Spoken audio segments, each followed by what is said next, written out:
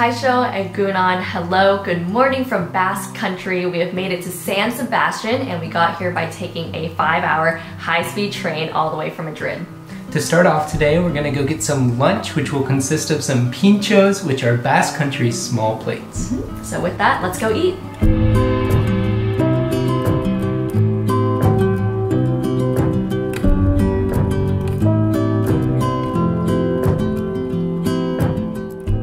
So seeing that we have traveled farther north in Spain, the weather has gotten a lot chillier. I'm actually wearing a scarf, 2 shirts, I'm gonna put a puffer jacket on, and Chad is doing the same.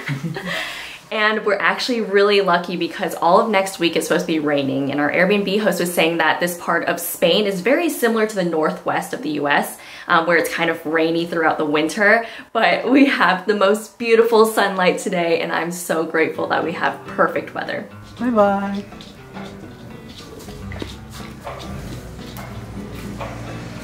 Hi. All right, let's go eat. Bye, guys.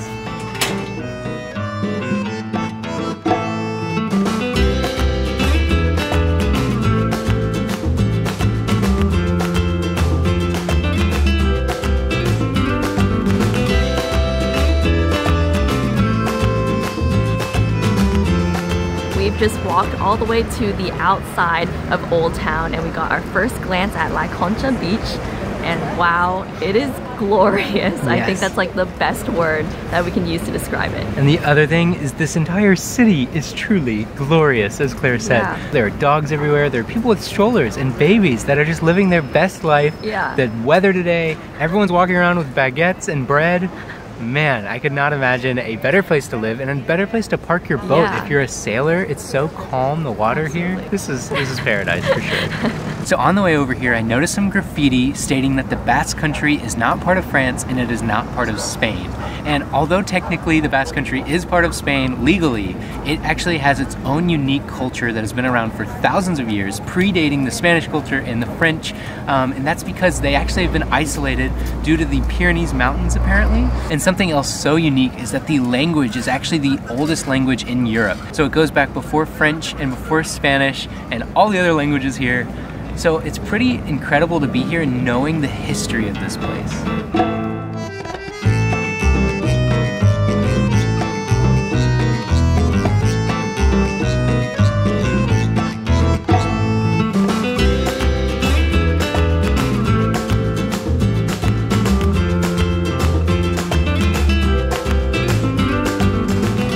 So we have a beautiful spread of different pintxos for lunch today, but the very first thing that we got is a white wine that is specific to this region. This is called Chacoli, and it was highly recommended by our Airbnb host as well as our server. And then here are all our beautiful pintxos. We have some cold ones as well as some hot ones. If you want a cold pintxo, you go up to the bar and you point at what you'd like, and the attendant will plate it for you and then hand it to you over the bar, and then you'll bring it back to your table. And then if you want a hot one, you will order it from the table. So it's kind of a mix of ordering from the bar as well as the table. But I'm so excited to give these a try because not only are they delicious, but they look beautiful. All right, Claire, which one are you gonna try first? I'm gonna try this one because it has the cutest little egg on the top. It's like a miniature.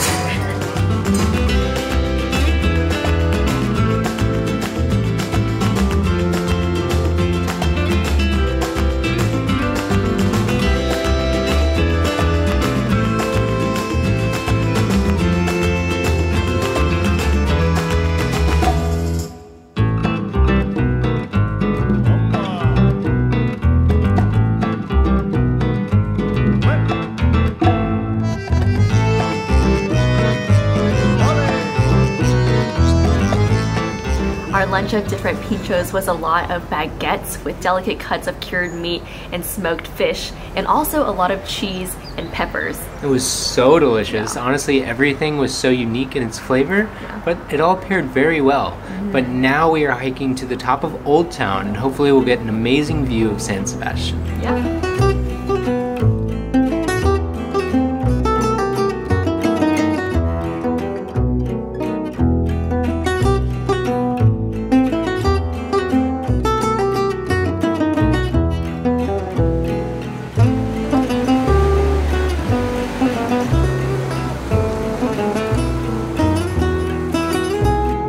Over the past hour or so, we've been walking around the Bay Area of Old Town, admiring the teal color of the water. It's the perfect in-between of green and blue, and something that I really have loved is just how remarkably quiet it is here. Everyone's conversations feel like whispers, and you can't hear what they're saying unless you're right next to them. And as an introvert and someone who appreciates moments of quiet, San Sebastian has been providing me all of that and so much more.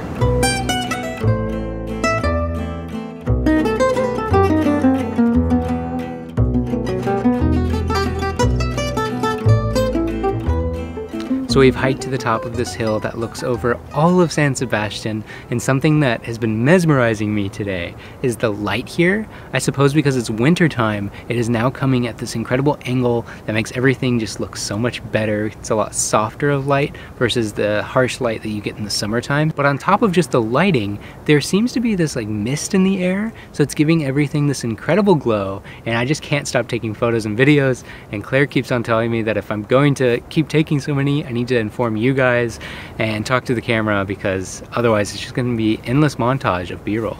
I didn't realize that I was in the background of that video, but I am having so much fun walking through what feels to be heaven.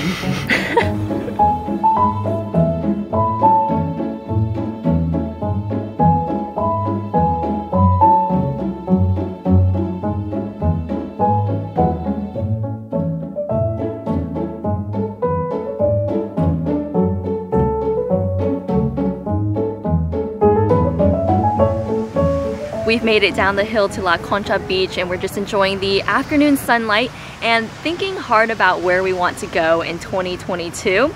I actually posted a question over on Instagram asking where you guys want to see us go in 2022, especially in January and February. So if you want to leave a comment here on this video about where you want to see us go, that would be really helpful because we're starting to plan for the following year.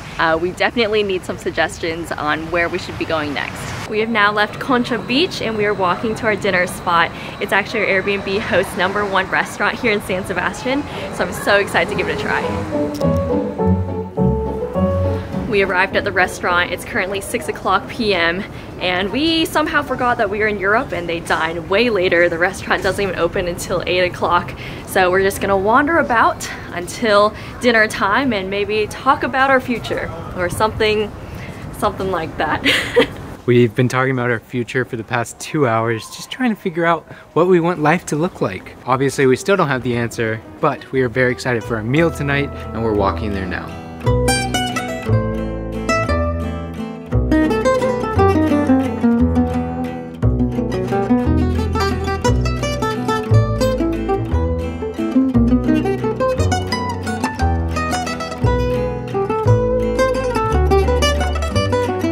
We just finished up dinner at Zaspi and it was 1,000 times nicer than what we were expecting. It was almost like really fine dining, but the prices were actually very affordable at the same time. And so because it was like a nicer restaurant, the portion sizes were a little bit smaller.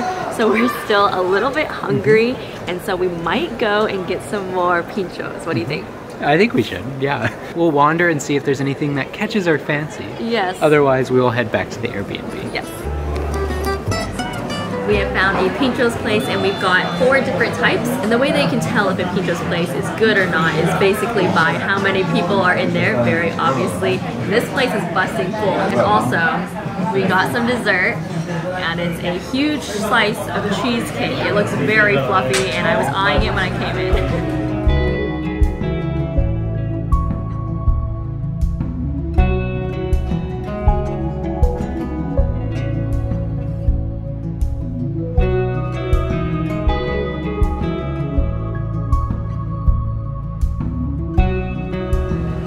So we are currently riding an escalator up to our Airbnb just because that is something that San Sebastian has. Very random, but perfect for if you overeat like we have.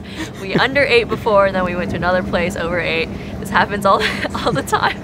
But with that, we're gonna carry our heavy bellies up to our Airbnb and call it a night.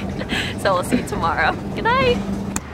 Good afternoon. We've had a late start to the day because we got to figure out a couple of business things, but we are now heading out because we still have a couple hours of daylight left, and we're going to Mount Igeldo, I think that's how you say it, and it's supposed to give us some really beautiful views of San Sebastian.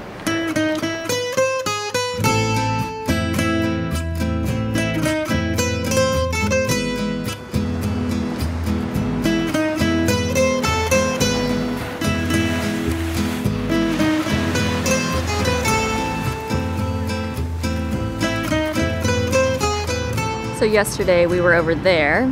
There's the little island, and we are going over there. I can see the little cable car line.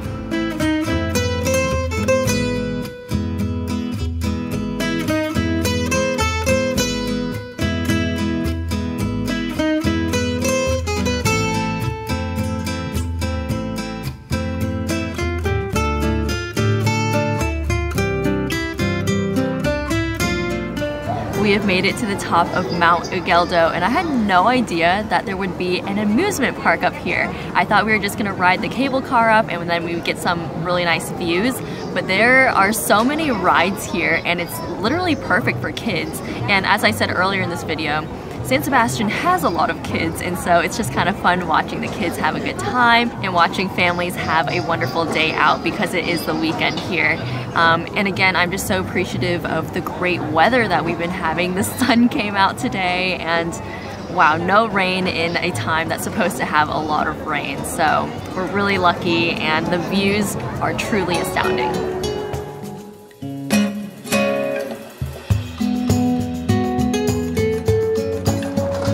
So we're walking around this place and there are so many different things that we can do. I think I might splurge and choose one thing that we'll spend money on doing, but we gotta find the perfect one. So after walking around, I think I've decided that we're gonna do the little boat ride because that was the first thing that we saw when we came up from the funicular. And there was a whole family in it and they were super, super happy. And we were just like, wow, we want that too. So we're gonna pay the €2 per person and ride the boat.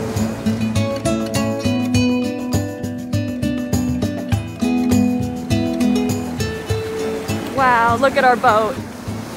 Woo! Wow.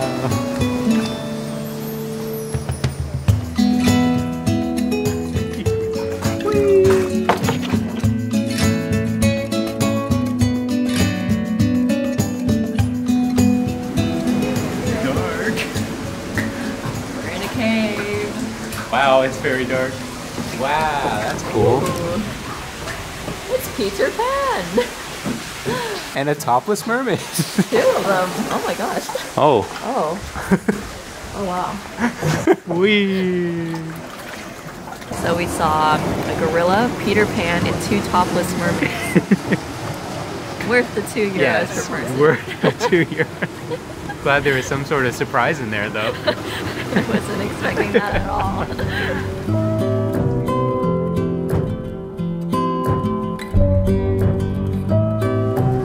Well, today is our last day in San Sebastian, and I already know that in the future we're gonna bring our kids and we're gonna spend a whole summer here, 3 months just enjoying the beauty that the city has to offer because we have really fell in love with everything that San Sebastian has.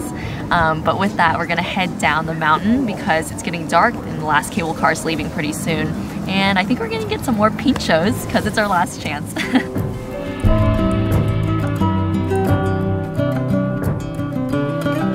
Alright, we got our last pintxos of the night and our last pintxos in San Sebastian.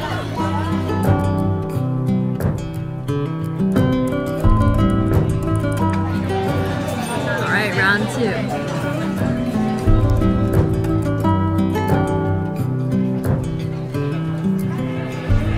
Round 3.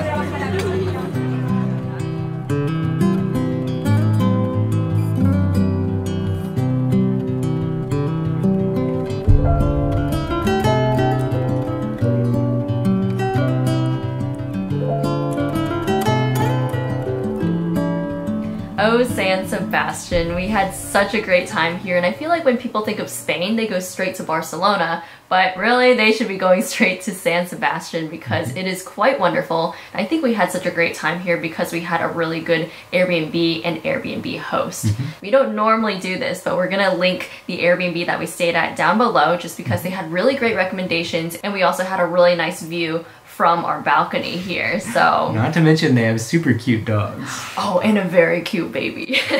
So if you're interested, it'll be in the description box. But we actually are leaving bright and early tomorrow morning. We have another train to catch to a new city here in Spain.